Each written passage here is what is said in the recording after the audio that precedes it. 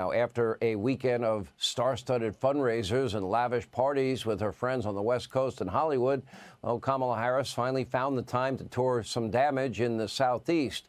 And meanwhile, Kamala likely regrets picking fellow radical leftist Governor Tim Walz as a running mate. The joy seems most definitely gone after last night's debate.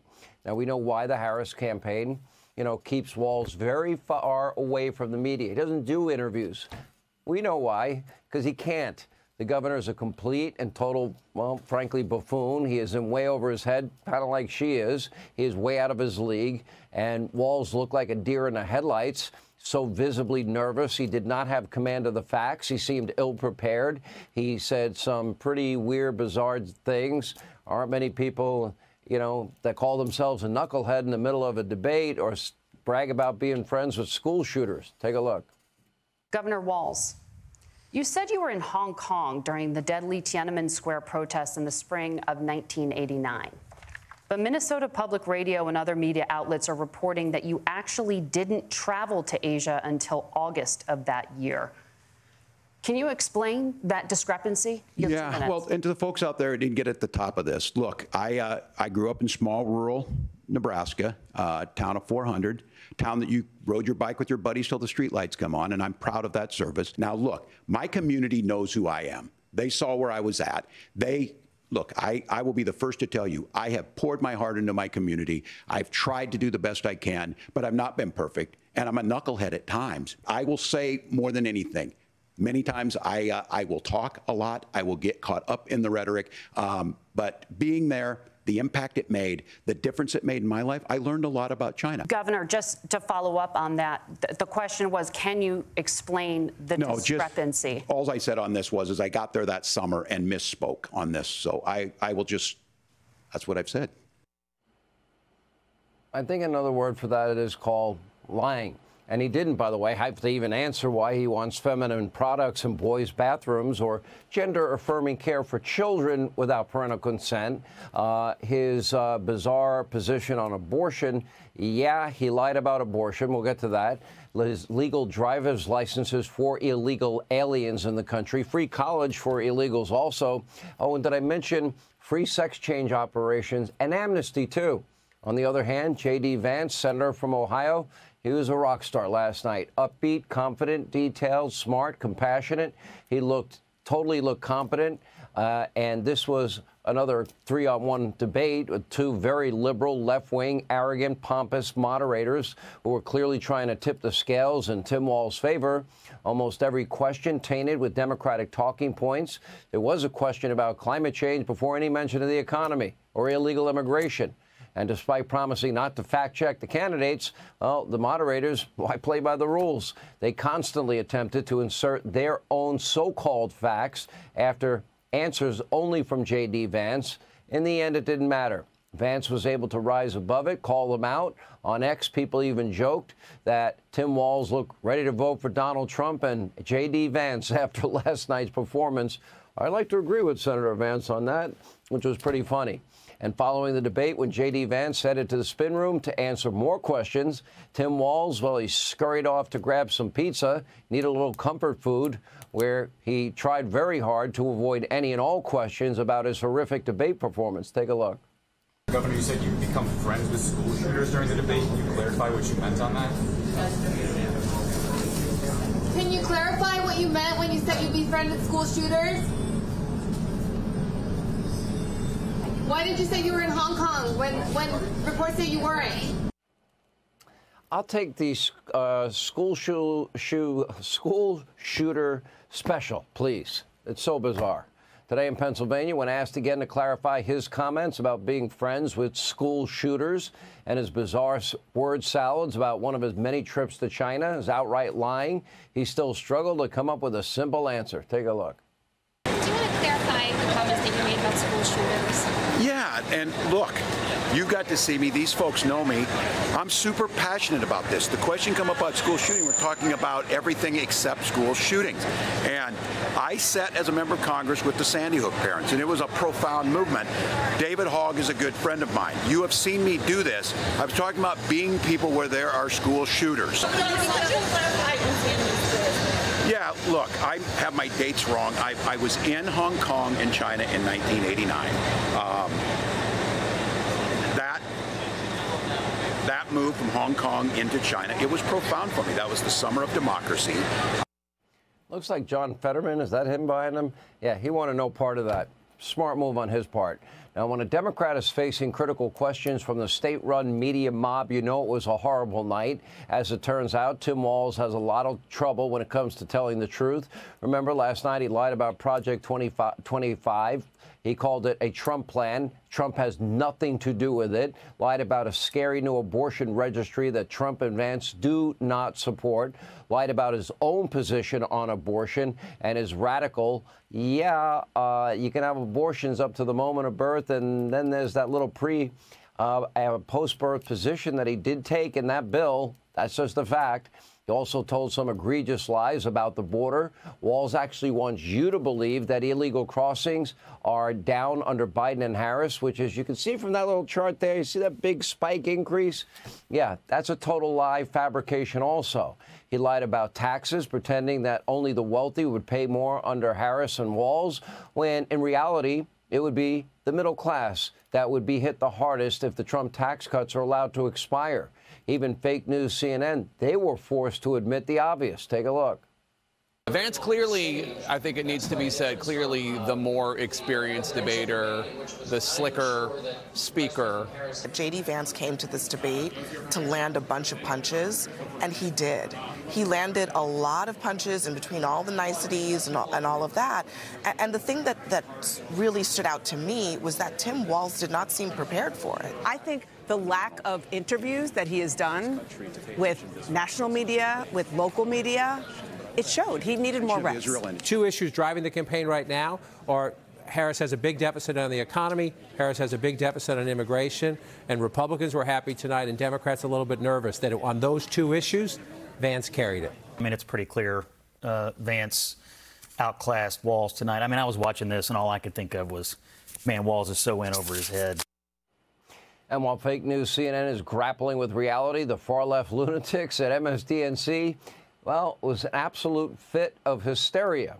It was funny for all the wrong reasons on their part. They lost it. Take a look.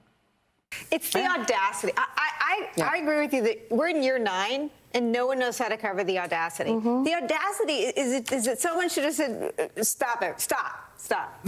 Are you effing kidding me? And they should have dropped that F-bomb, right? I mean, they should have just, this is a debate. This may be the only chance people have to see the difference. And instead, I mean, I'll go back to my toothpicks. J.D. Vance just put one little toothpick on top of the other and said, and I'm for this, and I'm for this, and I'm so sorry those women died. They died because of Donald Trump.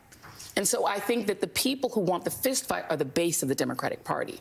Democrats want to see someone get up there and give a knuckle sandwich to Donald Trump. That's what they want. But that is not the group of people who need this debate. I think they might want to consider a free Xanax for the host at MSDNC. And, of course, MSDNC's liberal viewers can always count on America's #1 tinfoil hat conspiracy theorist, Rachel Maddow, to lie straight to their faces and protect them from any and all truth. And last night, she delivered big time, once again proclaiming a great victory for Tim Walz. Only one in the country that thought that, but take a look. I think the big picture takeaway from this is that one of these candidates is much slicker than the other, is a much more practiced, kind of professional debate-style speaker, and the other candidate won. Hillbilly elegy, really? Anyway, that's almost as believable as our year-and-year-long obsession with the Russia hoax, the Russia hoax, the Russia hoax. Meanwhile, Politico was also serving up some truly insane propaganda. They actually claimed that Walz's wide-eyed, deer-in-the-headlights look of sheer terror and panic was actually a sign of passion and intensity. Wow, they had to stretch to make that one up. And, the same time, by the way, the same Politico reporting that J.D. Vance's beard is triggering to women in America, quote, conveying aggression and opposition to feminist ideals. Wonder who they're voting for.